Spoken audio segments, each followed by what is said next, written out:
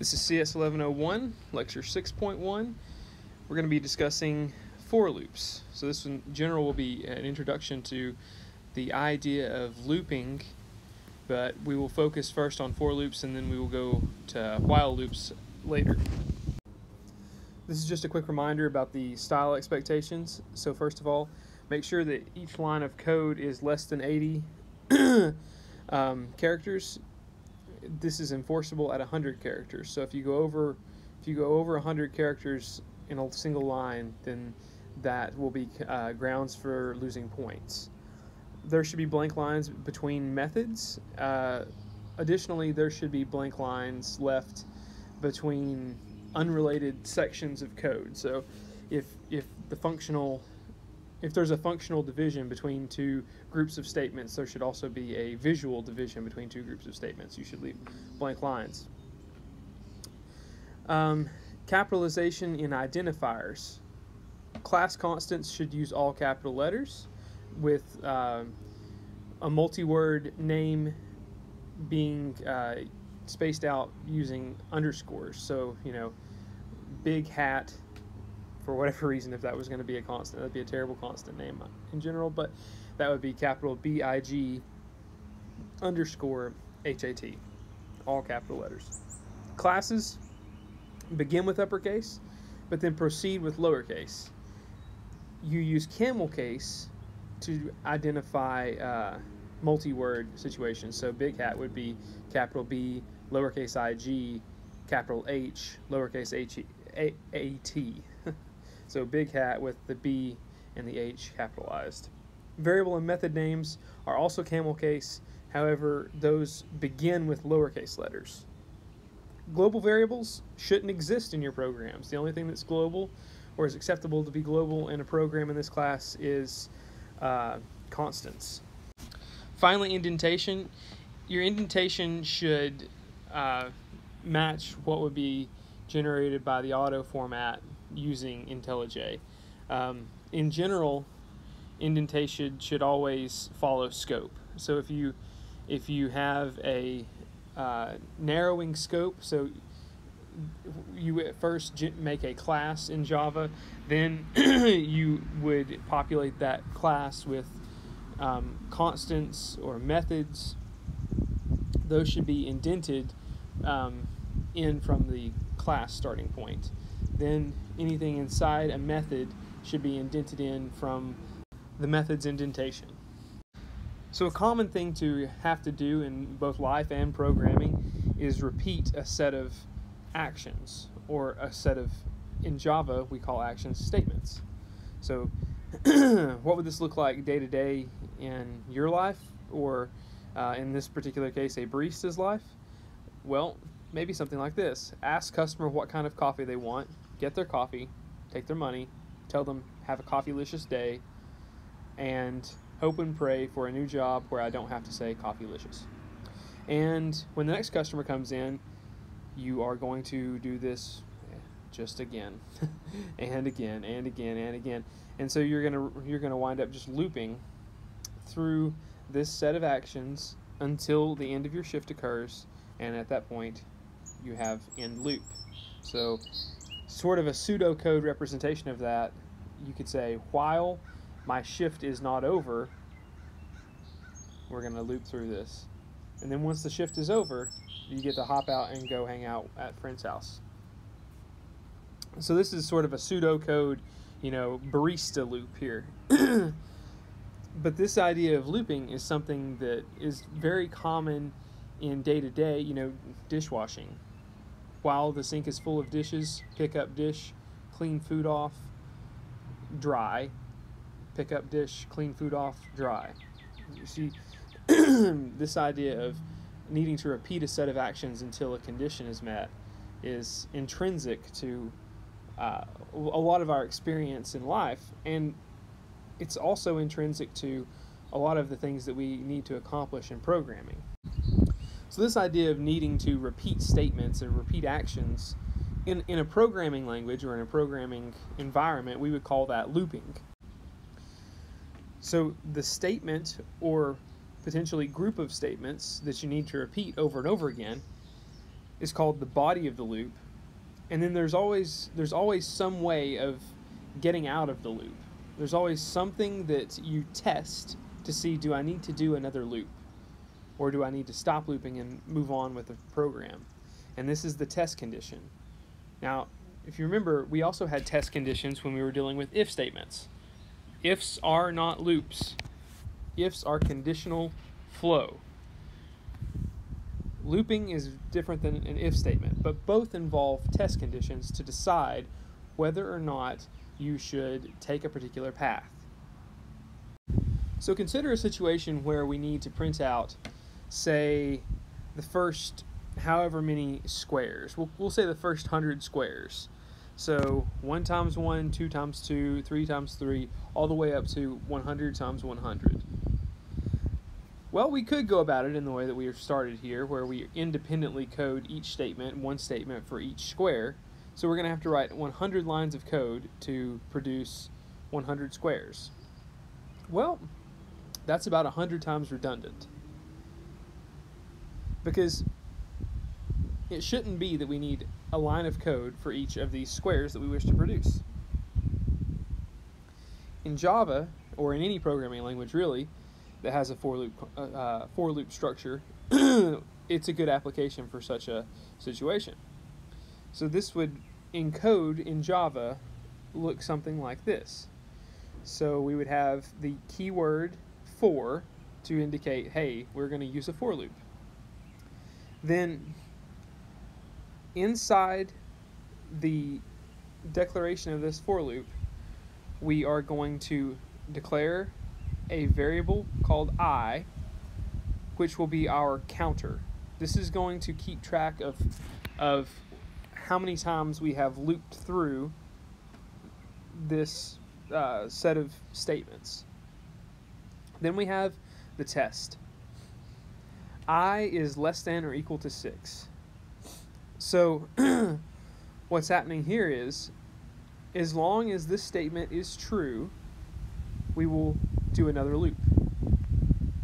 And then finally we have the update condition. So at the end of each loop, we will execute this line of code, which updates the value which is in the variable I. So once more, this is our declaration for a for loop.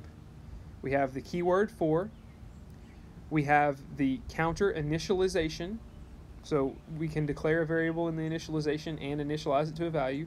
This only happens once at the beginning of the loop. We have our test to decide if we need to continue to loop or if we're done. If the test is true, then we need to continue to loop. And we have our update. So at the end of the loop, we will execute this statement and it will affect our counter. And as this happens, eventually our test should change in such a way that it eventually becomes so that we no longer want to continue in our loop. So we have our initialization, test, and update. And that is the structure for a for loop in Java always. So for, parentheses, initialization, test, update. So now let's look at what's happening inside the body of this loop now that we've discussed the declaration of it. We have a system.out print line statement, which is going to print I, so whatever the current value of I is for the loop, and we're combining that, we're concatenating that with the string squared equals, and then we concatenate I times I. So we print the number squared equals, and then whatever the square is. So if you think about how this is going to operate based on what I've told you, this is the initialization, so I is set to 1. We perform our test. I is less than or equal to 6. Yes, that's true. So then we go down here and we execute this, which will print out 1 squared equals 1. Then we've hit the last statement in the loop. So at this point, our update occurs. So we have I equals I plus 1. So we just increment I to 2. Now we will perform our test again. Is 2 less than or equal to 6? Yes. So we begin the test again. So then we begin the loop body again. 2 squared equals 4. We've hit the end of the loop. At the end of the loop, we always go back and do the update. So now I equals 2 plus 1. It's 3. So now we are back at the beginning of the loop. Is 3 less than or equal to 6? Yes. So then we begin to do the statements inside the loop. I think you get the pattern. So the syntax for a for loop, one more time. We have the keyword for, followed by the rest of the declaration for the for loop, which is the initialization statement, the test statement, and the update. So the initialization is only done once at the very beginning of the loop. The test happens at the beginning of every loop, while the update occurs at the end of every loop. So we have declared the for loop in the first statement, the first line. This is the header or the declaration. And then the body is all the statements which you wish to repeat. And we put these inside of the curly braces which follow our for loop declaration or the for loop header. I'm using for loop declaration and for loop header interchangeably. So once the for loop test becomes false for whatever reason, we will not execute the statements inside the for loop. Instead, the program pointer will jump to the next statement immediately below the ending curly brace for the for loop. So the first statement inside of the for loop declaration or the for loop header is the initialization. So this indicates what variable to use in the loop and what the initial value should be. Now, I'm not saying that this is the only variable allowed to be used in the loop, but it is the variable that Java will use to keep track of how many loops it's gone through, which variable should be updated, and which variable should be tested to see if we should continue the for loop. So this is commonly called the counter because of what I just said. Typically we consider this to be a count of how many times this has occurred. Also, you could some refer to it as a loop induction variable. Think of it as a loop counter. That's the best way to conceptualize this. The initialization is only going to be performed at the beginning of the first loop, and it only happens once. So that's been said several times. Hopefully that's ground in now. You can use any variable name, not just I. You could call it index. You know, anything that would be appropriate to give meaning to what you're going to use it for. So you could call it counter, you could call it index, you could call it num of loops, you know. Proper variable naming here should be used, so starting with lowercase and then continuing with camel case from that point. And you can start at any value, not just one. The variable type can also be any type, not just int, but int and char are the most common used. Next, we'll talk about the loop test condition. At the beginning of each loop, we have to test to see if we need to continue looping or if we are done and need to skip to the next statement below the curly braces. The loop test condition, as I've said, is performed every time through the loop, so every iteration. The body executes as long as this test is true. If it's false, we skip to the statement after the loop. So this is a Boolean, it should result in a Boolean value because it has to be true. If it's false, it's going to exit and go to the next statement. So whatever statement you write here, whatever expression you use here, must evaluate to a Boolean value. So typically you will use comparison operators, though not necessarily always. As long as this statement results in a Boolean value, then the test condition will be considered valid and will work. But typically what you see is something like this. You know, what we're doing here is we are going to do this loop for the values 1 through 6 inclusively because it's less than or equal to 6. So we start at 1 and we do 1, 2, 3, 4, 5, 6. So we have basically coded that we want to do the contents of this loop 6 times. So this is a common way to go about this because it's easily understood what you're attempting to do. The update is what happens after all the statements are completed inside of the loop body, but before you do the loop again. So this is a good way to increment or take some post action on every loop. So you can update by using any expression that you choose to write. So we could do some very convoluted things such as I equals I times 3 plus 2. There are reasons that someone may choose to do that. For instance, if this code right here, let's say that you have some oddly spaced elements in an array and you want to access every third plus 2 element. I could see that being a situation, but there would be better ways to go about that, I think, and better ways to code it that would be more transparent and readable. So I would caution away from writing convoluted update statements unless necessary. Usually we would just update the counter by using an increment operator. So either I equals 1 plus I, or plus plus I, or I plus plus. Any of these would work. However, typically the unary pre-increment operator is preferred because this is slightly more efficient than, say, doing I plus plus or I equals I plus 1. So the update is done at the end of every loop, but the end occurs immediately before checking the test condition again. So this can be understood to an operation which is done immediately before testing.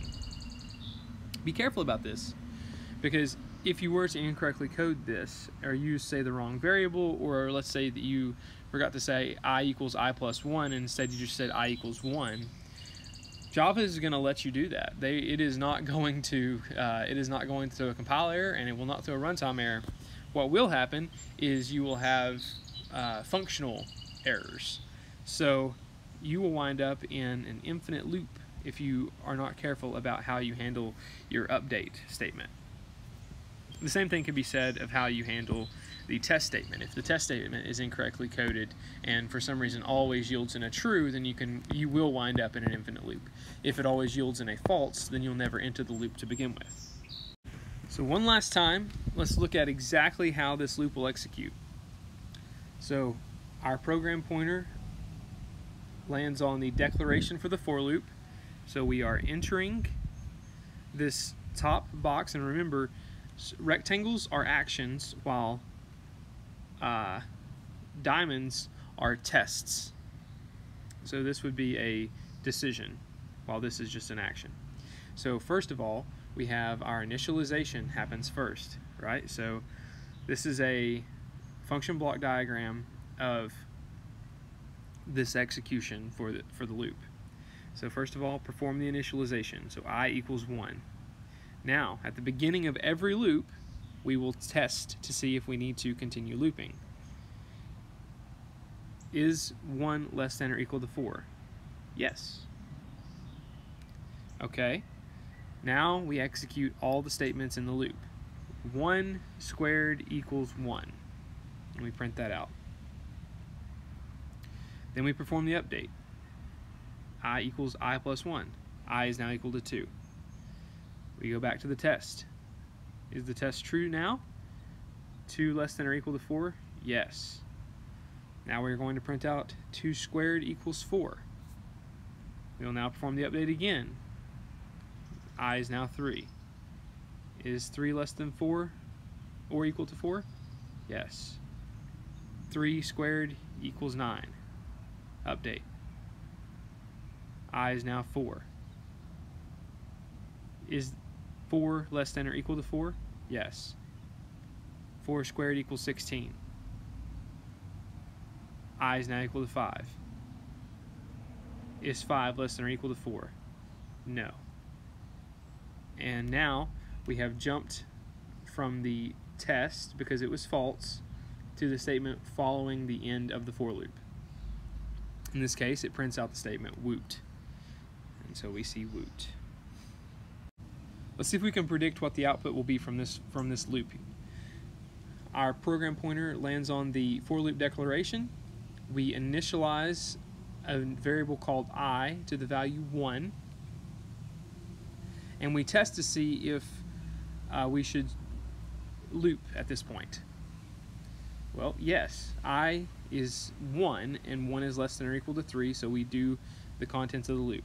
We print out, hey, hey, let's go. So that's the first output we're going to have. Hey, hey, let's go. we hit the end of the for loop, at which point we are going to do a unary pre-increment on I. So I is now equal to 2.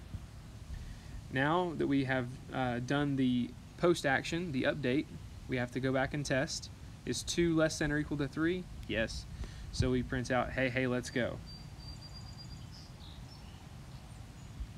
We hit the end of the loop again. We're going to increment to 3 and then test. Is 3 less than or equal to 3? Yes.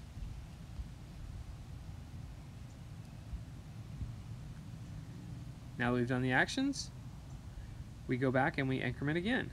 4. Is 4 less than or equal to 3? No.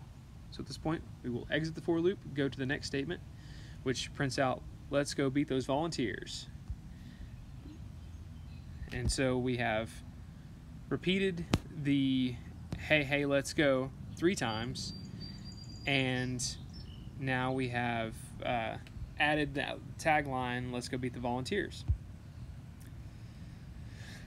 This for loop is a very common one to see, and it's one of the more easy ones to read because I equals 1, we're starting from the value 1. Our test is going to be less than or equal to 3, so inclusive of 3, and we're incrementing I 1 at a time. So for each number 1 to 3, do this action. So we're going to do whatever's in the loop 3 times, which is why our comment here is repeat 3 times. In general, this would be a fairly poor comment to put on a loop because it's a mechanical comment. It's describing how loops work. A good programmer doesn't need to be told how loops work. They know that. They need to be told what the functional purpose of this set of code is. But right now, this is to help you understand that we should be able to read this and know that this loop occurs 3 times. So when we were making if statements to be able to control program flow, we didn't just have a single statement inside of our if. We would have multiple. And we've mentioned that already, that you can have multiple statements inside of a loop. That's what the curly braces are for. So each time the loop executes, all of the statements inside the curly braces will be executed. It is also true that if you have only one statement inside the for loop, you do not have to use curly braces. If you remember, that was also true in if statements. If you had a single statement, which would be the result of the if statement being true, you didn't have to use curly braces. But we also talked about at length that not using curly braces was a bad decision because it would create reading difficulty in the code, and it would make your code less transparent. So we said never do that. Always use curly braces. The same thing is true here. We expect you to always use curly braces when you're writing for loops. Otherwise, your code becomes less readable. So this code prints out sort of an edged ribbon design. To read and understand how this code works, we understand that we execute statements top down. So we begin by printing out this set of characters, which is in this string. We see that here. Then we have a for loop which starts at 1. It goes to 3 inclusive of 3, and we're incrementing in steps of 1. So this will go I equals 1, I equals 2, I equals 3, then we'll exit the loop. And each loop will print out a forward slash followed by a backslash followed by a forward slash with space in between. Remember, this is an escape sequence to represent a backslash because backslashes are used to designate escape sequences. And then on the next line we'll print out forward slash followed by backslash. So this creates a sort of jagged edge. So that's why I'm calling it a jagged edge ribbon. So we'll print this 2-line output 3 times. So here's 1 time, 2 times, 3 times. And then finally we're going to print the set of characters again that we printed at the beginning. So here again, our code that we wrote to print out the squares, we could have omitted the curly braces. Don't omit the curly braces. Always use the curly braces. This code would not work correctly because only the one statement following the for loop would be executed in a looping fashion. This would be considered outside the for loop. Indentation doesn't matter in Java. What matters in Java is what's inside a curly brace. So the fact that you are allowed to omit curly braces in a few specific situations makes things ambiguous. Don't omit curly braces. So these statements, which we use for initialization, testing, and update, can be simple literals. So it could be like we've seen previously where we say int I equals 1, or we could write an expression. Technically, a literal is an expression, but we can make a more complex expression and use it in each of these statements if we so chose. So in this situation, we would have int I equals base value minus 472, so I equals 3. The test is I less than or equal to base value divided by 2, and the update is 2 times I. So we are going to double the value of I each loop. So when this loop executes, I is equal to 3. Is 3 less than or equal to 237? Yes. So therefore, we will print out 3 plus 132, 135. We've hit the end of the loop. Time to update. I equals 2 times I. So 3 becomes 6. Is 6 less than 237? Yes. Then we are going to print 6 plus 132, 138. So then we will update again. 6 becomes 12. Is 12 less than 237? Yes. 12 plus 132, 144. Now we're going to go back and update again. 12 becomes 24. 24 is still less than 237. So we will print out 24 plus 132, which is 156. So our update will then make 24 into 48. 48 is still less than 237. So we add 48 to 132 to get 180. We update. 48 becomes 96. 96 is still less than 237, so we print out 132 plus 96, which is 228. Then we will double 96 to 192. Is 192 less than 237? Yes, it is. So for that reason, we will end up printing out our final number here, because when we double that, 196 doubled will be greater than 237. So at that point the loop terminates and we move to the statement which follows. So keep in mind, we've not said that we have to take this approach where we increment until we hit the test condition and it becomes false. We said that we must have a test condition and we must have an update. So the update could have been a decrement, and we could have been testing to see if we were still larger than or greater than some value. So in the situation where we wish to have a decrementing loop counter, then we need to use greater than or equal to rather than less than or equal to. So let's look at the execution of this loop. We print t minus, and now we're counting down. So for loop declaration, we initialize I to 10, so I equals 10.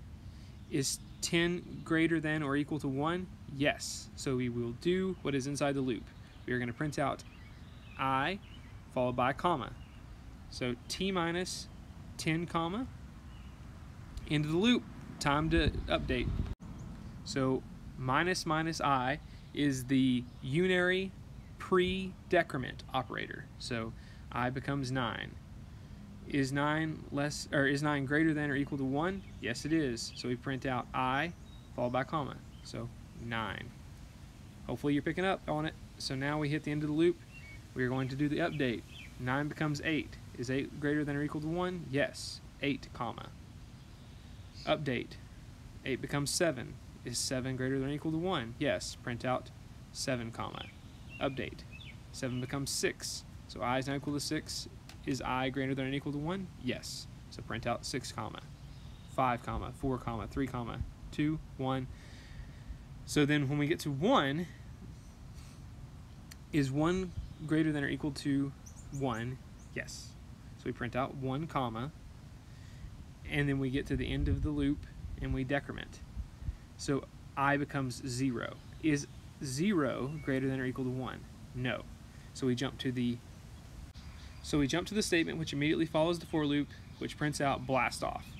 So this was sort of a space shuttle blast off little printout is what was going on here. So this, what you might have heard if you had been there for SpaceX's Crew Dragon launch. Sometimes the way that a loop is coded will mean that it does not execute at all. We refer to this as a degenerate loop. So if a loop executes 0 times, that means that the statements inside the loop will not execute at all. An example of this would be if we initialized I to be 10. So we inside our for loop declaration we have I equals 10, but then our test is I less than 5? The answer is no on the very first loop attempt, so we will jump to the statements immediately following the for loop curly braces. So this will the printout, how many times do I print, never occurs. It will never be printed to the console. The opposite problem can exist. So some loops may execute forever because the way that they're executed means that there's no way for the loop to terminate. This is called an infinite loop. Infinite loops almost always mean that an error was made in coding. So if I were to code the following lines, we would never terminate the loop. So in the declaration, initialize I to 1. Is I less than or equal to 10? Yes. Print out help, runaway Java program. As soon as the statements inside the for loop body are complete, we do the update. I equals I plus plus. So we talked about this early on, but the way that this is going to execute is we are going to assign the value 1 to the variable I, because this is a post increment. So this is an assignment to a unary post increment. So what happens is, because of the precedence of the operators, we always execute the right-hand statement first. So we will provide the value 1 as the value for this expression, then increment the value I. So I gives the value 1 to the right-hand side expression and then increments to 2. But then the assignment operator assigns the value 1 into I. So the value of I goes from being 1 to being 2, then back to 1. This is a common mistake, but nonetheless a mistake. And so what happens is I is left unchanged. That's why you have to really think about when to use the post increment or the pre-increment unary operators. So this will leave I unchanged. Is 1 still less than or equal to 10? Yes. Print out help runaway Java program. Update. Oh, leaves it unchanged. So I is still 1. Is 1 still less than or equal to 10? Yeah, it's going to be less than or equal to 10 for all eternity. So we're going to keep printing out help runaway Java program until this computer dies or catches fire from exhaustion. So quick comprehension check. What will this loop print out? We have a variable declared which is called sum. It's an integer, and we have assigned it the value 0, and we've also declared another integer called number, but we've not given it a value, so we've not initialized it. So then we have a for loop declaration And we have three statements: the initialization, the test, and the update. In the initialization, we give the variable number a value of 1. Then in the test, we see if number is less than or equal to 4.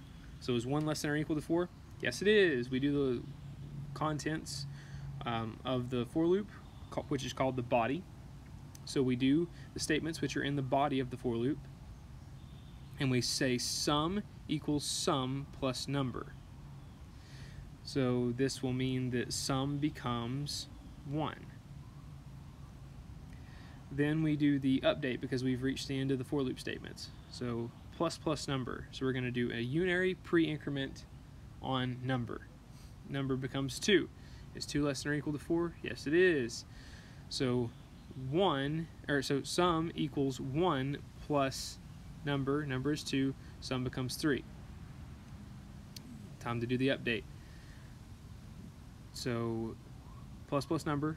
Number becomes 3. Is 3 less than or equal to 4? Yes, it is. So we now have 3 plus 3 is sum, so we now have the value 6 in sum. And then we update number again. 4 is 4 less than or equal to 4? Yes, it is. 6 plus 4 is 10. Then we do the update. Plus number is going to result in number having the value 5. Is 5 less than or equal to 4? No, it's not. We jump down, we print out the value sum. Sum prints out 10. Or does it? So in the examples we've seen up to this point, our curly brace followed the for loop. But here we've got a semicolon after the for loop. Well, in Java, we do put semicolons after stuff. I don't know. Is it a problem? Yep, it's a problem. Notice, because we put this semicolon at the end of our for loop statement, instead of following it by curly braces as we should have, and then providing the statements inside the curly braces with each of those statements terminated in a semicolon, what happened was we declared a for loop which had no body. We had a header or a declaration, but no body. Perfectly okay. Java accepted that no problem. And so because of this, we had no statements inside the for loop. So what Java did was it did exactly what a for loop does. It did all the statements in the for loop 4 times, right? Because we're going 1 to 4 inclusive of 4. But there were no statements inside the for loop. So what did it do 4 times? Nothing. It would test. Oh, there's no statements. Update. Test, update, test, update, test, update until it got to 4. And then it quit. And it went on to the statements which followed the for loop. And so the result is that number took on the value 5. Sum was never changed. And so we had sum equals 0 plus 5. So sum takes on the value 5, and we print out the value 5. You have to be careful about syntax. This is a syntax error that Java won't say anything about because this is still valid syntax. Java can't tell what you want to happen. It can just tell whether or not what you typed in is valid code. This is valid code. It's just not code that does what you want it to do. Be careful when you're dealing with for loops, and also consider this a reminder about conditional statements as well, or decision statements. Anytime you have variables which are declared inside of a curly brace, they die at the end of that curly brace section.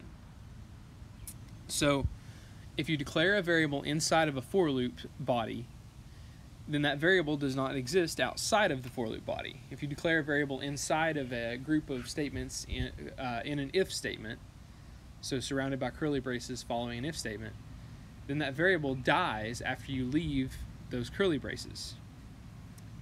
So if you want to use a variable inside of a for loop and outside of a for loop, you have to make sure that you declare the variable outside of the for loop body. So let's look at that. So first of all, we have a public static void function, not going to return anything, called example. And we declare a variable called x, and we give it the value 3. And then we declare our for loop. And we are creating a variable called I, and we give it the initial value of 1. Then we say I is less than or equal to 10 for the test. Yes, that's true, so we're going to do the statements, and we're going to do a pre-increment on I as the update. So functionally, we understand what this is going to do is this should print the number which is stored in X out 10 times. After it's printed it out 10 times, we will find that the test is now false. It will jump to the statement immediately following the for loop. This will attempt to print out the value of I.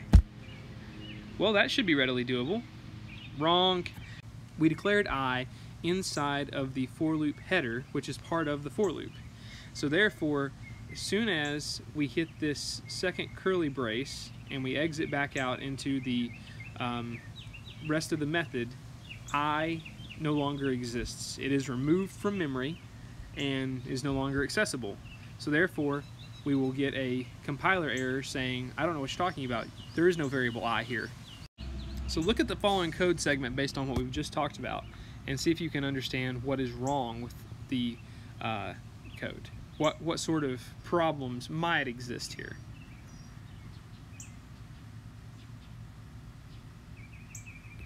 So we have a simple for loop. We can tell from the header that we're going to start at 1 and go through 50 inclusive, and we're going to be counting by 1. So I will take on the values 1 through 50. So we are going to do the contents of this loop 50 times. We have a test to see if I is even. If it is, then we will increment even sum. Else we increment odd sum. And then afterwards we are going to print out even sum and odd sum. What do you think? Anything wrong with it? Yep, definitely something wrong with it. So even sum and odd sum only exist inside of, actually it's not even true that they only exist inside of the for loop. Worse than that, they only exist inside of the if statement. So as soon as you leave the if statement and enter into the rest of this for loop body, those are no longer in existence. So they're definitely not in existence when we get out here back to the rest of the method. So we declared these variables inside of the scope of an if statement and inside of the scope of a for loop. So definitely when we get back to the method scope, these variables have been destroyed. Code that would perform this same function properly would look like this. Declaration and initialization above the for loop. So this exists in the method scope. So the scope of these variables is the method entirely. Then inside of this for loop we have declared some variable I. So I only exists inside the for loop. And we're going to do the for loop 50 times for the reasons we discussed in the previous slide, because we're going to count from 1 to 50. And we are going to see if each of the values of I is even or odd. If it is even, we will sum the value with the previous even sum. If it's odd, we'll sum it with the previous odd sum. So we're summing up all the odd numbers and summing up all the even numbers from 1 to 50. And then we print out the sum of the even and the sum of the odd. This code will work just fine because we've correctly scoped the variables. These variables are at the method scope. I is in the for loop scope. And we don't use I. We don't attempt to access I outside of the for loop. Therefore, it's fine for I to be in the for loop scope. The variables that we do attempt to access, even sum and odd sum, outside of the for loop, we have declared in the method scope. In general, make sure that when you declare a variable, you have thought about where you intend to use it and if it is going to exist in the scope in which you intend to use it. If you remember back to when we talked about if statements and conditional statements, one and the same, two names for the same thing, we said that if you used a conditional statement to decide what to return in a method, you had to make sure that all possible paths through the conditional statement return a value. Otherwise, the compiler would throw an error saying not all paths return a value. And it doesn't do this in such a way that it accounts for logical completeness. So, if you had an if statement that was, if the number is odd, return this value, and else if number is even, return this value, Java is still going to say, well, not all program paths return a value, because what about the situation where both those tests fail? You say to yourself, there's no way for both those tests to fail. Yeah, but Java doesn't care about that. All it sees is that there's technically a possibility where all tests fail and you didn't account for that. So, very similar to this, Java is not going to care about the logical completeness of your code. It's going to care about a program path existence in which all tests fail. So the code that is shown here will throw an error because we are attempting to return a value from inside of a for loop. Java is going to say, yeah, that's fantastic, but what if this test fails and you never execute the contents of the for loop? You jump down here, no value is returned. So in this way, there is a program path that exists which returns no value, and that's not acceptable to the compiler. As a sort of sidebar, notice that this loop defined here is not a true counter loop, because even though it seems that we are going from 0 to the length of s, counting by 1, so 0 to s exclusive, so 0 to s minus 1, length of s minus 1, even though it seems like a counter loop, notice that when it occurs that we find the value c at that index location in the string, we exit the loop immediately and return the value I. So we are going to stop as soon as we find the value c. So even though this looks like a counter, like it do something for a certain number of times, it's not. This is actually what we would call an event loop. There's two kinds of loops: counter loops, which is do something so many times and then stop, and event loops, which is do something until a certain event occurs. This would actually be an event loop, and we'll talk about that in general later. Typically, we would use a while loop when coding event-style loops. So now to correct our code from the previous slide where we failed to return a value in all program paths, all we would have to do is, outside of the for loop, return a value of -1 or some other value, which would mean that we did not find C in any location. Now in this way, when we find C, we can return the index of C, or if the string's length is 0, which means there is nothing in the string, we will not execute this for loop at all. We will jump to the statement immediately after the for loop, and we will return the value of -1, which would be a way to indicate that we didn't find the value C here, either because the string was empty or because C did not exist. The point from this example, always make sure that if you are returning a value inside of a for loop or any other loop, that you account for the possibility where the loop doesn't execute at all. Otherwise, the compiler is going to throw an error saying not all program paths return a value.